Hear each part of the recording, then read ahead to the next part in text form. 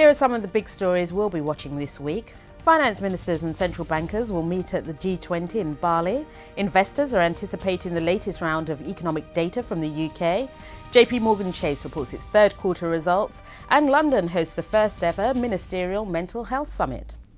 First up, finance ministers and central bankers of the world's leading economies will gather at the G20 meeting in Bali on Thursday.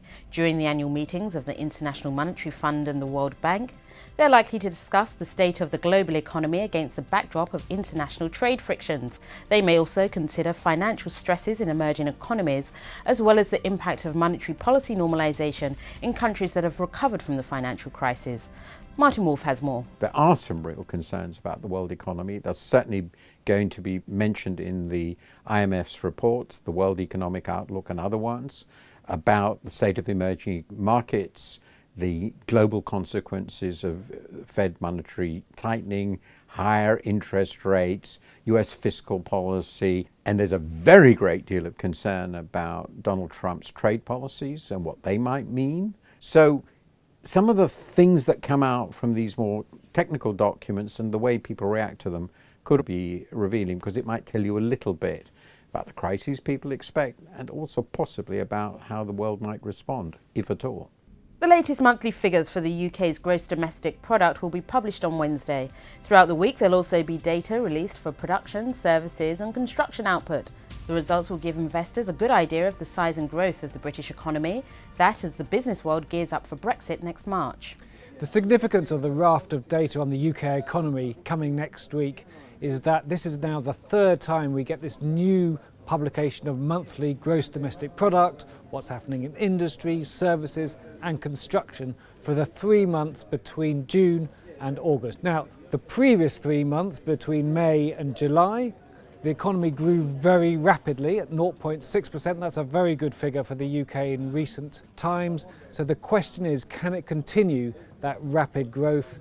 We've had a bit of data from that period. We've had retail sales, which were quite strong in August, but the May month was a very strong month. So it could well be that that growth rate declines a little bit. Now we're moving into the autumn.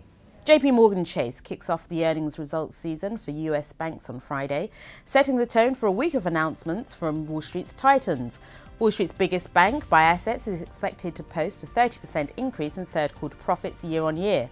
But, as Laura Noonan reports, this is unlikely to give a true reflection of the bank's performance and outlook. The top line numbers for JPMorgan Chase are going to look pretty good.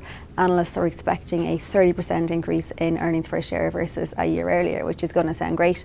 The problem with that is the underlying driver is actually tax. So JPMorgan and all the big US banks are paying a much lower tax rate now than they were a year ago because of changes that Donald Trump brought in at the end of last year. So if we look at the underlying business, the news isn't going to be as good. The bank has already said that they saw a fall off in trading revenue in the third quarter relative to a year earlier. Now the fall off is pretty small. We're talking about trading revenue down by single-digit percentages, but still we are looking into a more challenging trading time. And finally, London is set to host the inaugural Global Ministerial Mental Health Summit on Tuesday and Wednesday.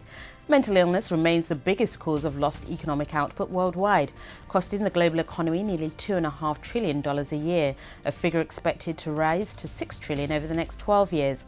Sarah Neville explains why this summit is happening now. For a long time, of course, it's a cliche to say it, but mental health has been the Cinderella of many health services. There's a real drive now for what's known as parity of esteem between mental and physical health. And this summit that's happening this week is the first attempt to bring together very high-level representatives from a large number of countries with a real focus on what works, what is proven to work, to reach some sort of conclusion about what are the most effective treatments, the most effective approaches. And that's what the week ahead looks like from the Financial Times in London.